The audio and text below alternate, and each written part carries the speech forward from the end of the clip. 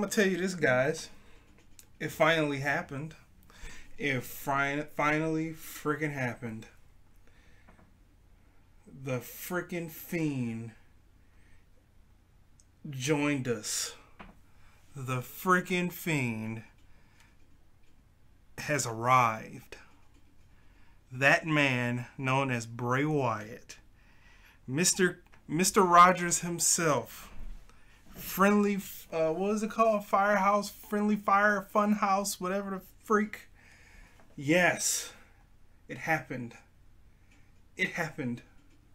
And it was excellent. It was beautiful. As soon as I heard the drowning music, I was like, it's happening. It's happening.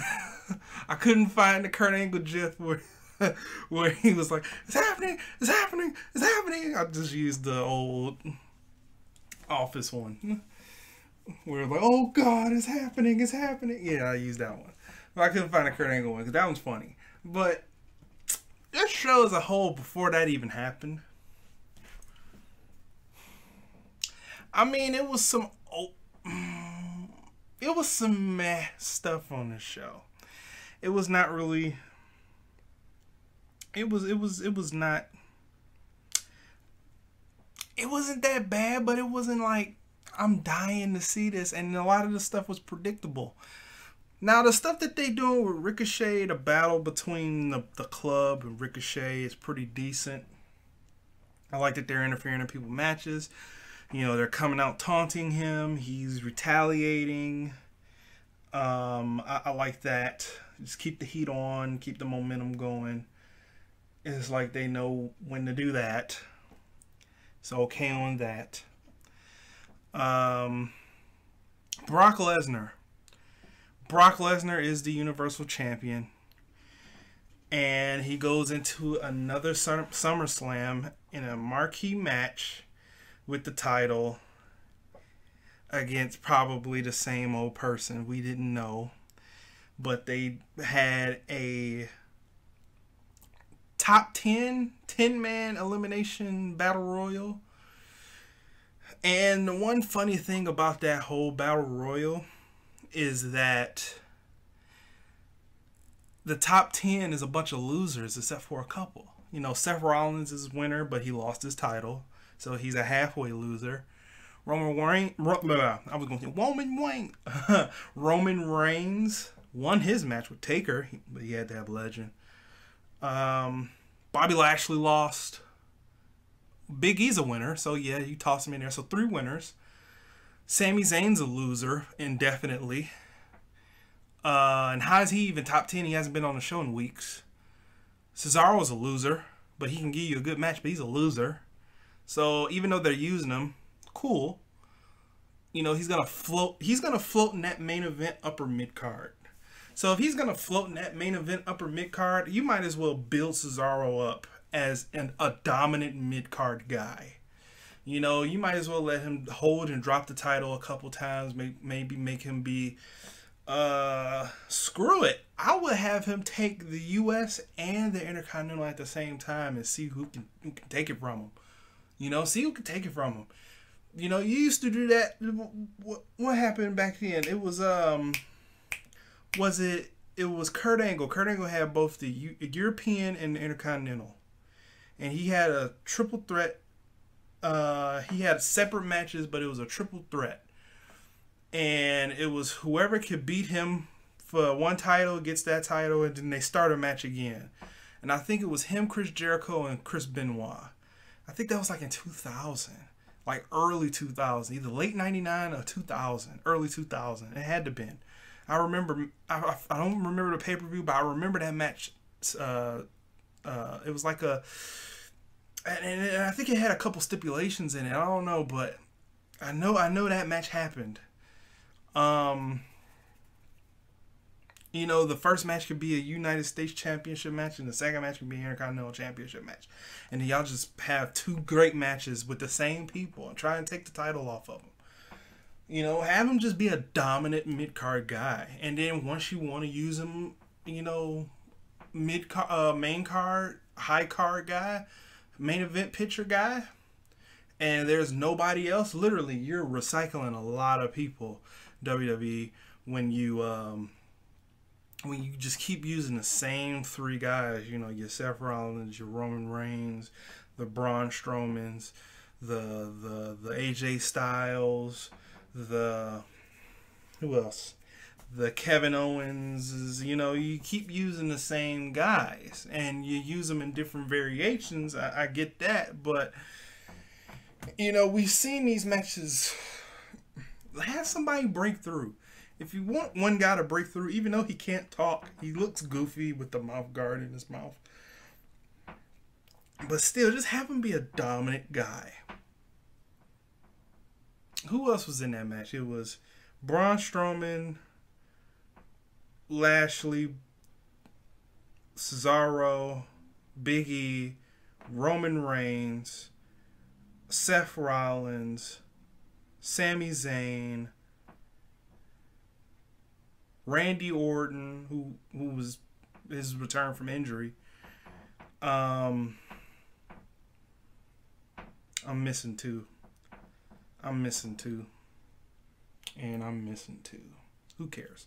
But it was a top 10. And I get that, you know, you want to find out who's going to fight him. That's cool and all. But you still went the predictable route with Seth Rollins winning the match. And it's like you basically did the lazy, predictable booking where have all the top guys in one match, and that way he beats all the top guys, which gives him super momentum to last up until SummerSlam. Which I don't want to see. I really don't care to see Seth Rollins and Braun Strowman. You know what I'm saying? So who cares about that? Bray Wyatt. Loved his return. Loved the way they showed it. I saw somebody on Twitter saying that it was too early. Too early? It was too early to show Bray Wyatt? You know how long Bray Wyatt's been off television? He's been off television since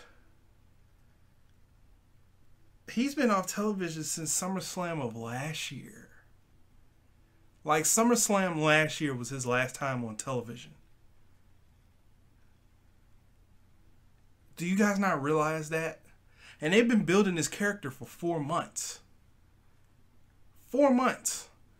Like, we was worried about Bray Wyatt for a minute. We was like, hold up, is Bray Wyatt, like, is he going to get released? Because I don't want him to get released. And then once he, you know, they show Bray Wyatt, you know, his leanness, it was like, wow. And then he deleted all his stuff, and then he started doing cryptic messages, and then the Firefly Funhouse stuff came out, and the first one, people didn't know how to react to it, but they liked it because it was different, it was new, it was a breath of fresh air. It was different, and then the more that those things started coming out, the more people loved it. It was the best thing on Raw, and now all of this culminates. You know, we've seen The Fiend. We thought he was just going to be a Mr. Rogers character, just have the hurt and heal, and have his gloves talk to him, and then he does what he does. But once he revealed The Fiend, it was like, yo, this thing could get real dark. Like, super dark. Like, darker than we ever seen cult leader Bray Wyatt ever been. Like, this could get dark. Mega dark. like sickening almost. It can get to that point. Like psychopath.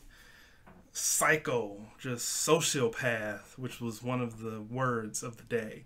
He should have did more words of the day. You know, I think they overlooked that a lot. But he debuted tonight. Re-debuted. He debuted The Fiend tonight. The Fiend came on. Finn Balor was celebrating his win against Samoa Joe, and then his music just drowsed out. Like the power was going out, and then the lights, like from section to section, start going out. It sounded like a power fuse. Then it was like dong. Then it wasn't like dong, but it was like dong, like a little zap sound. And you know, people, it's like, what's going on? What's going on? What's going on? What's going on? Then obviously the crowd erupt because they saw him they saw him climb in the ring because, you know, he hides under the ring. He was under there the whole show, obviously. Or he maybe ran from the crowd, but most likely you're under the ring the whole night waiting for your cue. That's why there's a monitor under the ring, so when guys wait for their cue, they can look right there and like, oh, it's time, roll out, go in. Had him in the Sister Abigail trend in the position, and you know, they were flashing the lights came back on, he kissed him, and then bang, and then he was standing there, you know, looking all sadistic. And the Fiend mask, I was like, is he gonna wrestle with that on? It looks like he's gonna wrestle with that Fiend mask on, and that's gonna be creepy. Oh my God, that's gonna be creepy. That Fiend mask. Oh man, that's gonna. Oh man, that's gonna be weird. I want to hear his. I want to see an entrance, cause if that's just a pop in, I wonder what the entrance gonna look like. So. And word is that next week, and I'm terrible that I won't be able to review this live, but next week they're gonna interview Bray Wyatt. I'll just be traveling back home, so next week they're gonna be interviewing Bray Wyatt, like the Mr. Rogers Bray Wyatt, and he's probably gonna act like nothing happened and apologize because on Twitter he was like, that darkness is gone now, sorry about what happened. You know, he's gonna be he's gonna be like a Joker Bane mix, and it's gonna be creepy. Oh, what if Joker and Bane? If Joker and Bane, I said Bean. What type of fan of Batman am I? But a Joker Bane mix. Imagine if Joker and Bane had a baby. This is what it's gonna look like, and that's great. But other than that, this show was bland. This is a bland show. Not mad at it. Let me just get through these matches and then I'll call it a night.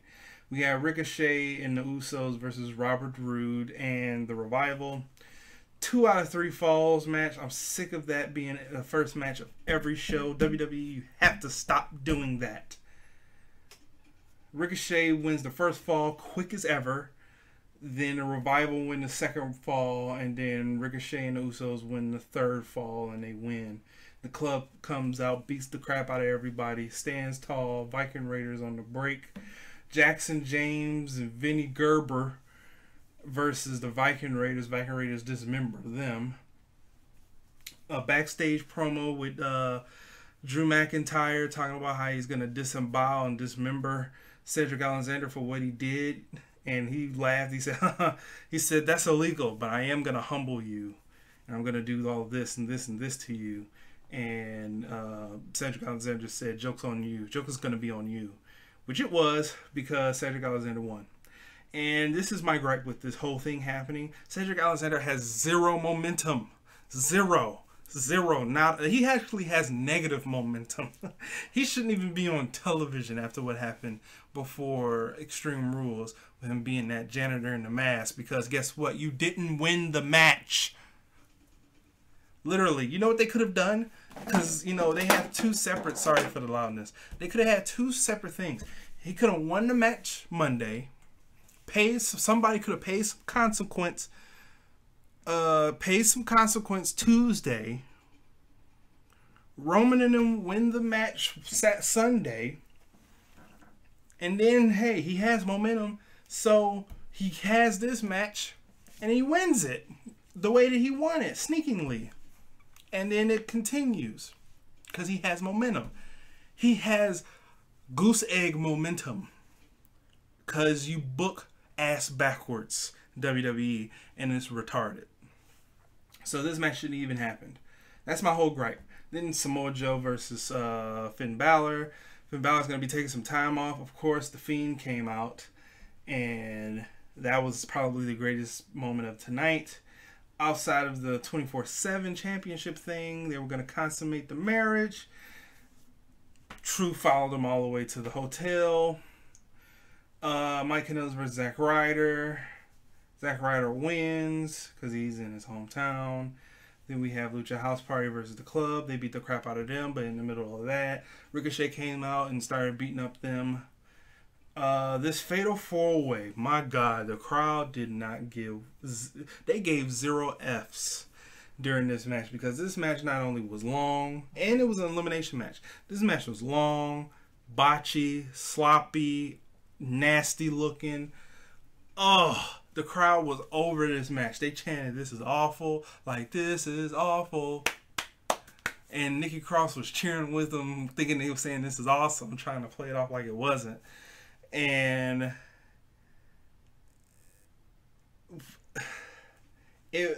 Carmella got eliminated first, Naomi got eliminated, then Alexa Bliss got eliminated. So she will be facing Becky Lynch at SummerSlam, which was like, why? But I forgot SummerSlam is in Toronto, so Canada. And then they cut awful promos, which the crowd gave 0 Fs about. They were not here for this at all. Then we had Miz and Dolph Ziggler. When is Dolph Ziggler enough? This is enough. Please, Dolph Ziggler, go back to comedy. I don't even want you doing that, but just go back. Go back to comedy, dude. Nobody wants to see that. Then Drake Maverick is getting ready to consummate the marriage. You know, he has the robe on. His wife, his beautiful, gorgeous Renee. Oh, that lady. That lady is sexy eyes, nice little body. Oh, I'm sorry. Oh, I'm sorry. But she was like, "Yeah, I'm gonna slip into something more comfortable. I think you need to do the same." While as he's drizzling rose petals on the bed, and he was like, "No mind if I do." And he pulls off his robe, and he has nothing but the title on. It looks like he's naked, but he's not naked. He just has on very, very small title whities. But he looked like he's naked. But she said, "I ordered champagne." The guy comes in, but it's the black ref that we know that looks weird. And Truth is under the cart. He rolls him up, and Corey Graves like he utilized the small package, giggity, and wins his baby back. And he said, "I hope you guys are not constipated anymore." And then left. And then we had this, I have to call it awful because it came in unpredictable. It came in predictable, excuse me. Baron Corbin, that's who I was forgetting. Who cares about Baron Corbin? It was Baron and Rey Mysterio. That's who I was forgetting. Those two dudes are non-factors. Baron Corbin versus Big E versus Bobby Lashley versus Braun Strowman versus Cesaro versus Randy Orton versus Rey Mysterio versus Roman Reigns versus Sami Zayn versus Seth Rollins in a WWE #1 contendership battle royal top 10 dude. Guys got eliminated until Seth Rollins, and then they talked for a while, and that was it. I give this show a 5 because of Bray Wyatt and the 24/7 championship, and that's it. That's all this show gets. This show gets a 5. You know, it's dead middle with me. You know, everything else is questionable. But other than that, you got your best reactions with that and Bray Wyatt. So tell me what you guys think. I appreciate it. This will be going up on Hill Stevens' channel as well. So hello to you guys over here. So I'm going to notify you guys as well. This is the part where I'll tell you guys what's going to be happening with the channel in the next coming days. I am going out of town Wednesday. This Wednesday, which is the 17th. I will be traveling by car to Vegas for a family reunion. I won't come back until late Tuesday. You might see something Wednesday when I come back. I don't know. But, yeah, so I will be going Wednesday, Thursday, Friday, Saturday, Sunday, traveling back Monday, maybe late Tuesday, early Wednesday, I will be back. And then we can just come back from there. So I'm going to tell you the same thing tomorrow. and hopefully you'll get the message. Thank you guys for tuning in. I appreciate it, and I'll see you guys then. 5 out of 10. That's mine. What's yours? Comment.